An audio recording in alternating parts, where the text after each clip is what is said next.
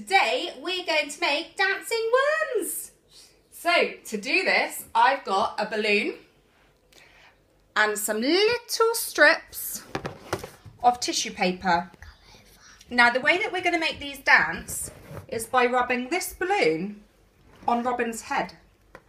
So we're going to rub it on his head. Look what happens to his hair. Ooh. But this same static will make our worms dance. Look at that. Look, I think we need a bit more from Robin's head. And then look what happens.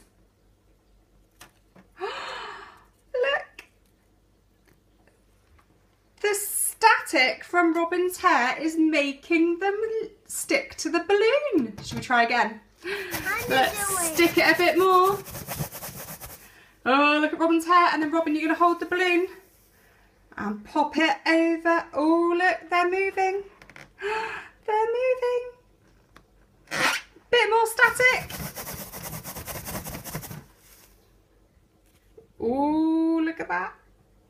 So you can have so much fun. Look, you can have fun rubbing it on your hair and making your hair all stick up, and you can have fun with the, look, they're all dancing.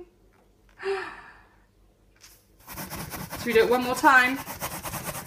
Rub it on your head, and then let's see. Whee! Look, they all moved.